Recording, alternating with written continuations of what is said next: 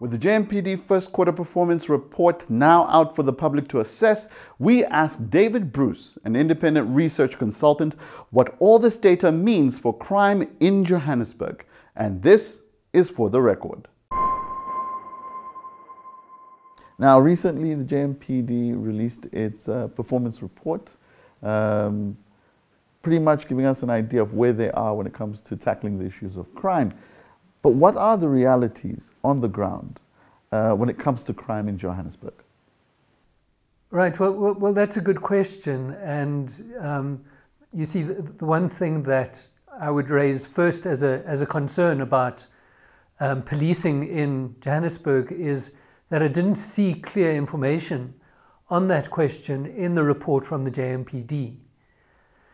And so one of the things that just highlights is the fact that there isn't a consolidated system of governance and management of public safety in the metropolitan area.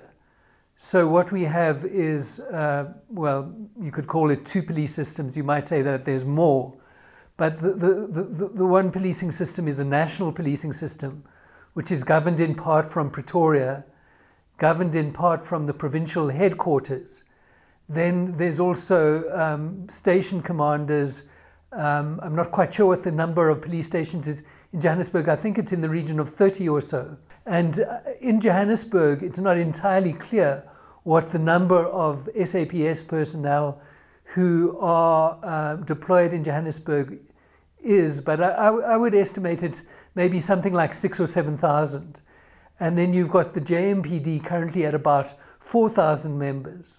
So you've got two policing systems, but you don't have, you know, at the center, a system which is providing an overall analysis of the crime situation in Johannesburg. So what one would want to have then is a system where there's crime information being produced about Johannesburg, which is broken down in terms of the different parts of Johannesburg. So, you know, potentially if one's looking at Johannesburg, you know, as an area, one would want to disaggregate it in some ways. And how one would do that in a useful way would itself be an interesting question. But the one thing would be about, for instance, the inner city areas and understanding the characteristic types of crime in those areas. Another part of it would be, for instance, in, you know, more affluent and suburban areas, and talking about, you know, what are the, you know, typical crime problems in those kinds of areas and so on.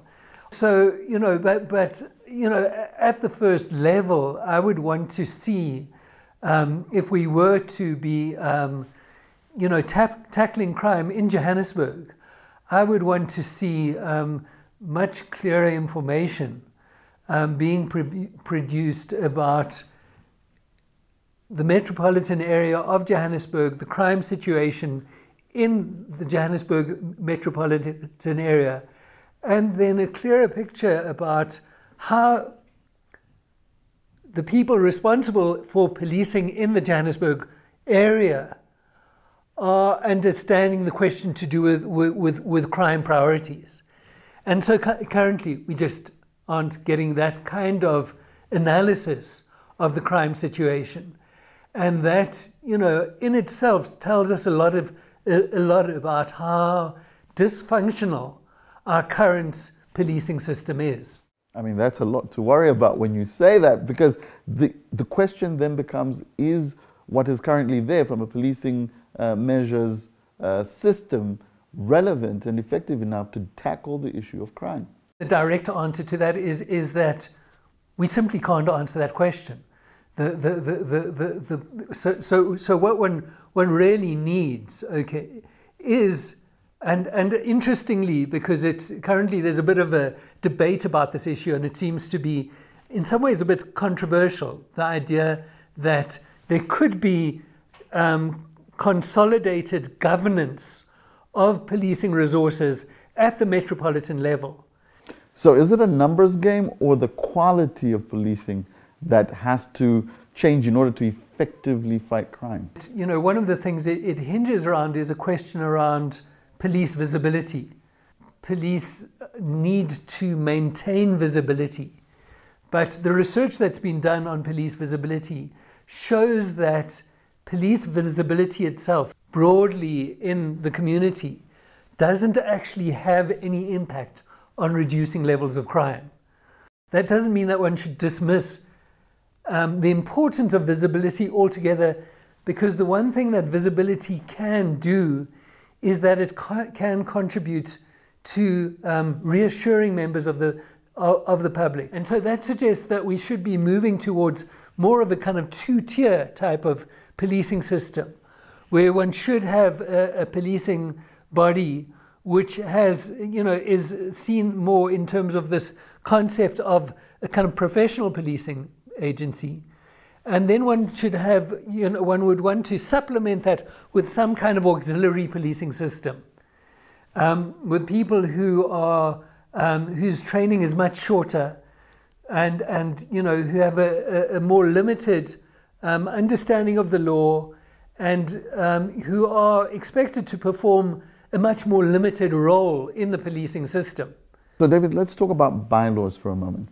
The Jmpd has committed itself to reinforcing the city's bylaws. That's fantastic. But how do you reinforce bylaws when your population itself doesn't understand or know what those bylaws are?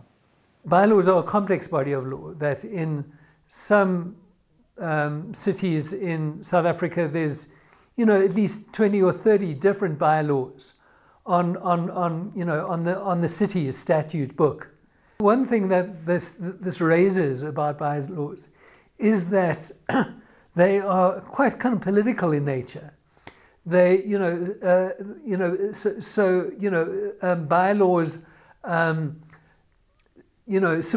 might support certain types of economic activity, but they might be, enforcement of bylaws might also have quite a negative impact on other people who are essentially just trying to make a living through economic activity in the city. And so kind of, part of the management of the implementation of bylaws is how to negotiate these different interests and how to try and kind of reconcile them, how to kind of try and kind of optimize these, the implementation of bylaws in a way that, doesn't prejudice, the interests of different constituencies who have a legitimate interest in being included and having their interests considered in the way in which the city is governed.